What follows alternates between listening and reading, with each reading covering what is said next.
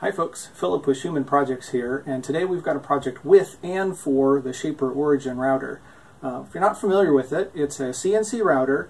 It's a little different. Instead of having a normal router table and XY gantry that move your spindle around, you actually move the router around yourself, and the Origin uses a camera and augmented reality to track where it is in position to your workpiece, and then it will actually move the spindle around independently to make sure that the bit is tracking right on line where it needs to cut. Now this has some pretty cool advantages. It's small, it's portable, you can move it around, you're not confined to so many inches by so many inches of workspace, so it gives you some pretty cool advantages. With any router that you have, holding your workpiece down is kind of a big deal. It's especially true with the Origin because it doesn't come with a table that you can use to tape or glue or screw your workpiece down to, so you've got to come up with a system to hold it. I've been doing some research on different CNC vacuum hold-down tables that people use to keep their work in place, and figured we'd give that a try to see how we could make that work with Shaper Origin. Let's get started. So we're starting with two pieces of 3/4 inch MDF. We put down the shaper tape and scan in the work surface. The different pictures of the dominoes allow the router to track where it is on the work surface while you're cutting. The next thing we do is we align the X and the Y axis so that our piece is square within the scan in the Origin. I went into Inkscape and actually created a file that has hundreds of holes that are going to be where the vacuum goes down through the top of the table.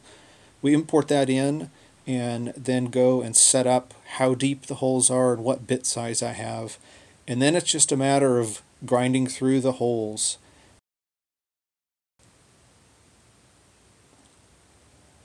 This was a little bit of a torture test for the router for me. I wanted to see how it would do over a multiple hour run, keeping track of what was going on and moving around different size, different sessions, and it held up really well. It did a good job. Didn't have any problems with it losing registration or anything like that. So now we need to build a frame that's going to sit in between the top and the bottom. This is where the vacuum is going to be pulled in from the top. I started with a couple 1.5 inch pieces of MDF that I'd cut and glued out an external frame. We want to make sure you use a lot of glue on here because this is intended to be airtight. I wanted to make sure I had a really good seal. Now that we have an external frame, I wanted to make sure that the top was well supported and wasn't going to bow or warp. So I made a number of internal supports that would sit in between the top and the bottom, but still allow the vacuum to be pulled through and the air to pull through the whole table. Some people will actually do different segments that they can hook up to different valves or pumps, but for this one I was just wanting one big one, and it worked out well that way. Hard to clamp down, so I just used a bunch of heavy paint cans to make sure everything was flat and solid. So one of the things I wanted to do to make sure that I wasn't pulling air through any of the tops or sides was just put down some acrylic seal.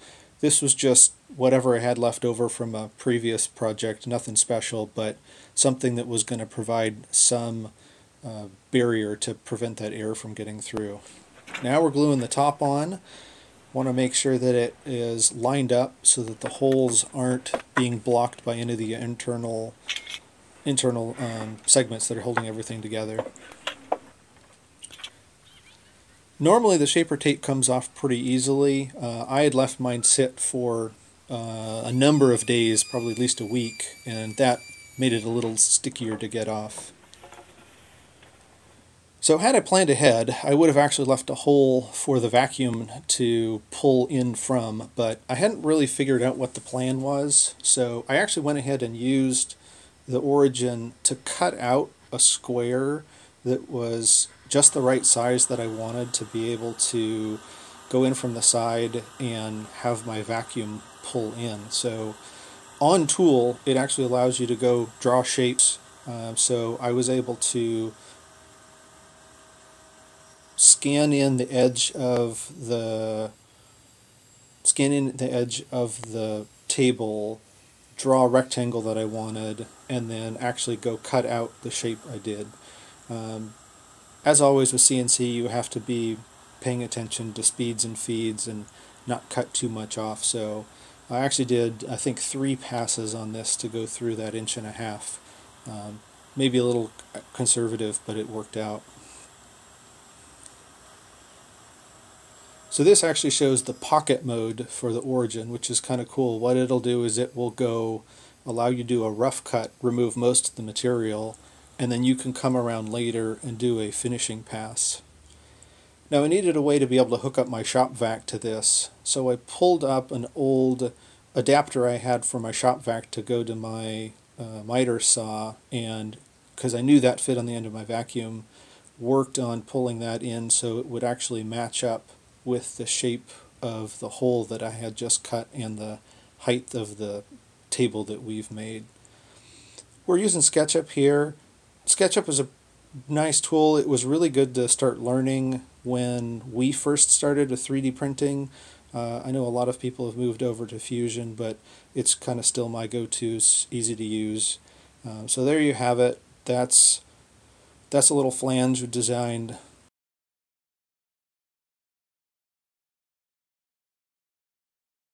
Now we're 3D printing it. This is being printed in PLA with 100% infill. Wanted to make sure that this was actually going to be airtight and pretty rigid, so it worked out well. Once it comes off the printer, I actually spray it with a clear acrylic to make sure any holes are filled. Put down some silicone sealant and screw that in. So here's our first test. I took the extra MDF that I had out of the sheet we started with and kind of cut it into a couple different size plates. You can see that once you actually get it down, it's a pretty solid grip on here. I'm able to put basically all of my weight on pushing side to side. The larger the piece, the stronger the grip is. You'll see here on this larger one that I really can't push it side to side.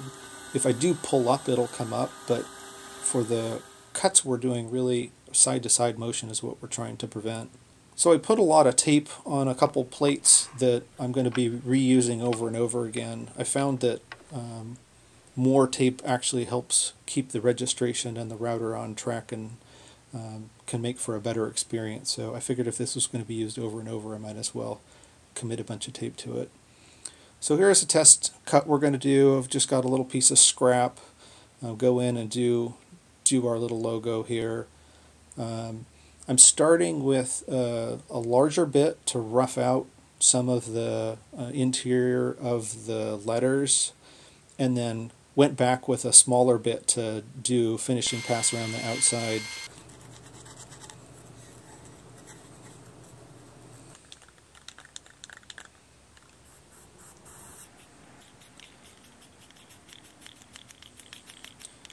You'll see in a minute here that I forgot the main step of putting some clear coat down, especially on a softwood like this pine. And while the router did really well, the table did really well, my paint job was not terribly effective because the paint wicked up into the wood there. But anyway, super happy with how that held together. So wrapping up, I'm really happy with how this turned out. It's one thing to watch videos of other people build one of these, but it's another thing to actually see your piece held down with your shop vac. So if you're looking to build something like this, I encourage you to try it out. Some things we might change on this one: size. It's big. It was designed to fit the table, sit on top of the table saw, but ends up being actually really heavy. So I might actually try making one that's a little smaller, just to make it a little bit easier to move around. Another thing you can do is try swapping out 3/4 inch MDF for something thinner on the bottom. We don't care so much about it being really flat, just to seal. I'm also thinking about putting some solid wood on the sides so that when it is moved around it doesn't get banged up so much. Well, I hope this was interesting to you. I hope you learned something, and love to see what you're making on your CNC. Appreciate it if you like the video, share it, subscribe if you want to see more stuff that we're doing, the Schumann projects. Thanks a lot.